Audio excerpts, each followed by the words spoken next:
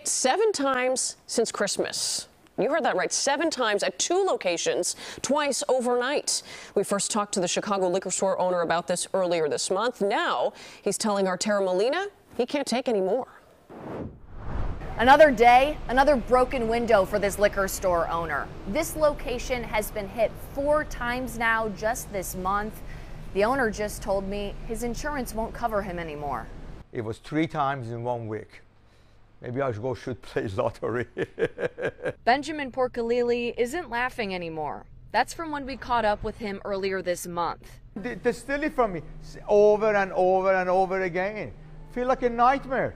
Today, the police keep saying on their cars, serve and protect. I don't see anything. I'm pissed off.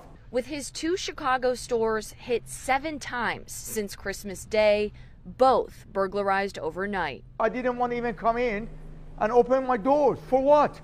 Get robbed again? He caught the crew on surveillance cameras at this location, smashing through the only glass left to smash, with the rest of the business boarded up, then using shopping baskets to clear out the store. Eventually, you see a police cruiser behind the car this owner says they ended up driving to burglarize his Old Town location. Same gang. Went to 4 different locations, 5 different locations. Even police told me that. They went to a couple of other liquor stores around here. Sephora, right next door, also hit. Chicago police wouldn't say why they didn't follow and arrest the crew, but at this point, this small business owner says he truly can't take anymore. I'm broke. I'm flat broke. Telling me his insurance company won't cover him anymore after so many burglaries. He has more than $20,000 in damage, more than $100,000 in inventory stolen.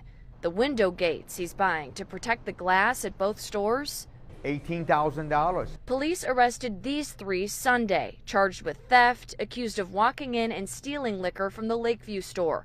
But the crew or crews behind the massive burglaries still out there, as this business owner, here in Chicago for more than 20 years, tells us he's hanging on by a thread. I pay taxes. I pay whatever I'm supposed to pay.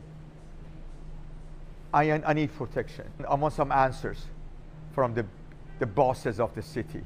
Chicago police wouldn't address our questions on what's being done to protect small businesses like this one and to crack down on these burglaries, but they do tell me they're still investigating all of them.